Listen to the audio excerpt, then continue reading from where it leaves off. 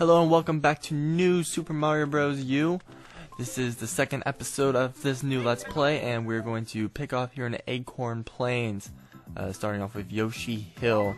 Anyways, again, I'm playing this game with my twin brother, and we're going to pretty much just try and have some fun.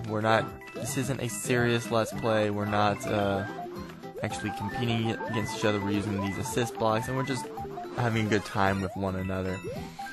Anyways, I believe this is my video. He did the last one. We are taking turns, and this is a blind Let's Play. This is the first time through, but it's a Mario game. There's not a whole lot of curveballs that are going to be thrown our way. Anyways, one of the things I was really excited about and looking forward to in new Super Mario Bros. U was the addition of Yoshi. He always seems to make some kind of appearance, but at the same time, it's always some kind of disappointing appearance.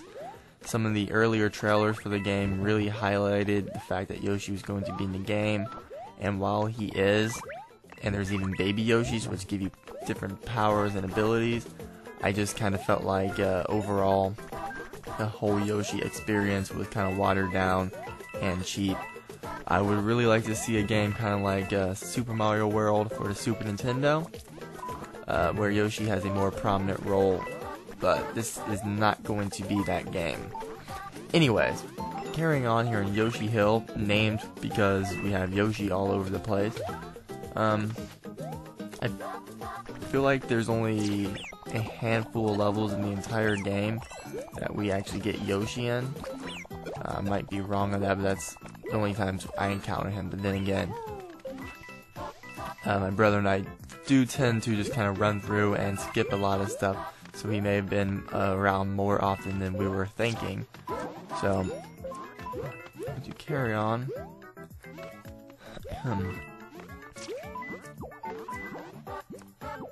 See if I don't get killed by my brother.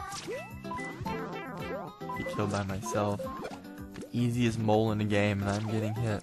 Yeah, you can use blocks for a lot of things, such as blocking and moles. We're gonna get ourselves another Yoshi. One of my favorite things about Yoshi in Super Mario World was kind of sacrificing him to get that extra boost of a jump and just kind of flying over everything. There's a lot of parody videos that I've made about that very such thing. Now, like other games, Yoshi can swallow stuff, and if you get enough of these fruits, you get an item. I was hoping that if Yoshi swallowed it, then we would get it, but I guess that's not the case, so we're just gonna keep it in my mouth for a while, and I'll just take it to the end of the level with me, see what kind of bonus we get. I know in other games, if you take items to the end, you get a life or something, so I'm gonna see what all I get here. Just getting a ton of coins. I guess I only get 400 points for it, so that kind of sucked. Oh yeah, Mario time. Anyways, that's the end of my turn. My brother is up next.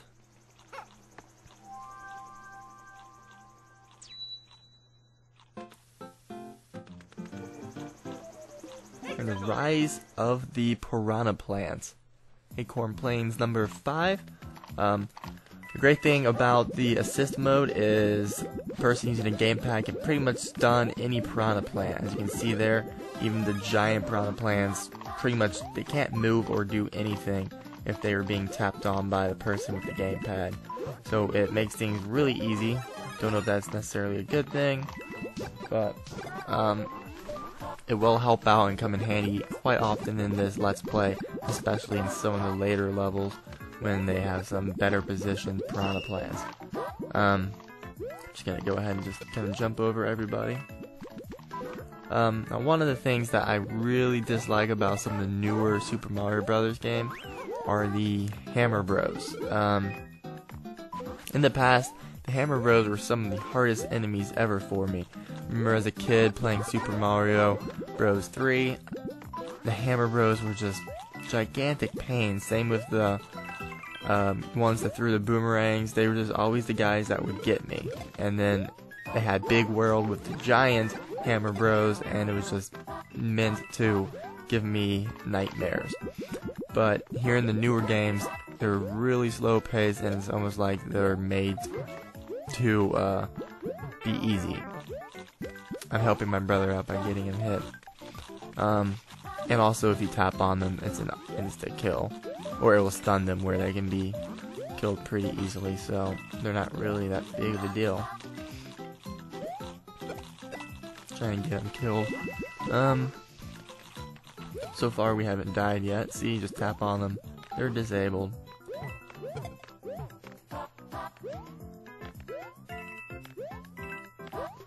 And alright. Teabagging. We love teabagging. Halo in us is coming out. We're building up the lives here pretty quickly. We're up to 12. And by the end of this Let's Play, we'll have about 100, if not more, most likely. Anyways, it returns to me, where I'm going to do this mini game here to the left. And I'm really bad at this mini game. Here at first, the object is to collect lives and coins and to avoid the Bowser coins. And I just seem to do a horrible job at this. And I get off to a good start. I always ruin it. So I'm up to 2. I'm plus 2 at this point in the game. Plus 3. Now there's 2. Just 1. And then time's running out. And I'm even again.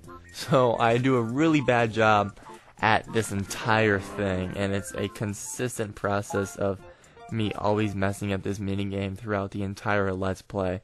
So it's really unfortunate. Now, before I can continue to the castle, I have to do this. Kind of like another throwback to Super Mario Bros. 3, where there's an enemy floating around the overworld that you can, if you run into, you have to fight them. But in this one, they give you stars. And my brother's going to go out of his way to ensure that I die at this, because he keeps tapping them down. He's using the gamepad, and if you tap on Pirhanna plants, they go back down into their hole. And he does that consistently to make sure that I can't get to the guy. So I've got 7 seconds left, and he's putting him down and blocking me. So time runs out, and that's the first time we've died at this game, and it definitely will not be the last time. So thankfully it will let me skip that this time and proceed straight to the castle, Lemmy's Swingback Castle. And it's going to carry on. Again, this is me playing this round. Have him take me up.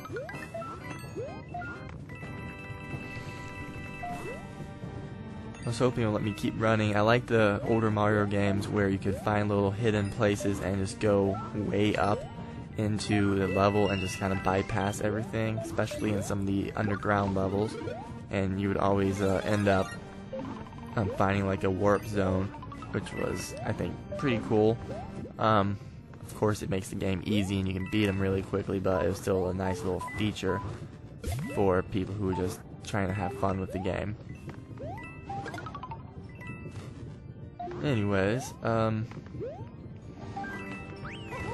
wait, if you didn't notice, and I don't remember how I explained this, but the person using the gamepad, if they charge themselves up by you jumping on their blocks enough, it will power up a little meter, and when it gets filled up, a star will form, and if the person using the gamepad touches it with a stylus, they get powered up, and they can pretty much kill any enemy in the game. Just by tapping on it, and that includes bosses. Even the final boss fight of Bowser, he's not immune to it, though it does take a lot of taps to kill them. But it's very helpful for some kind of like stress areas with a lot of enemies. You can just kind of like hold up a second and power up the person using the gamepad. So it's a little cheat.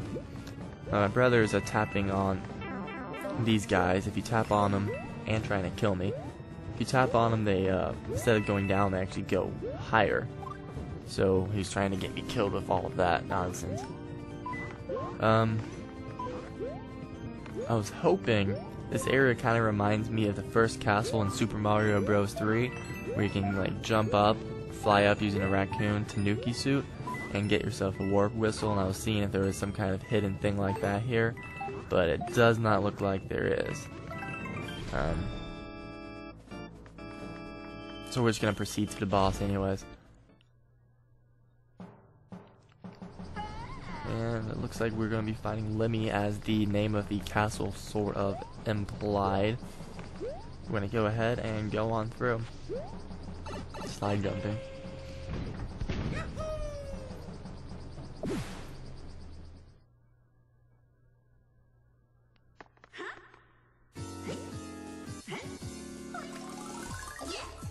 Alright, so guy's pretty easy. You just jump on his head as he's rolling around on a ball. He throws bombs at you. The person using the gamepad can tap on the bombs to blow them up, and he's pretty slow paced, so it's not all that hard to get at him. Now, we were trying to figure out if we weren't sure if my brother hit him by tapping on the bomb, or if it was me, but it is the jump. The bombs cannot blow up in his hand and hurt him. And I'm just going to jump on him here one last time here in 1 second. And that will conclude this episode, this Let's Play, as we finish off here in the Acorn Plains and proceed to world number 2. Thank you very much for watching this episode of my new Super Mario Bros. U Let's Play. Don't forget to subscribe, comment, and leave me some feedback. Let me know what you think of the Let's Play so far, if there's anything you would like to see in future videos, and anything else you find that would be helpful for me to know. Thank you everybody, and have a good day.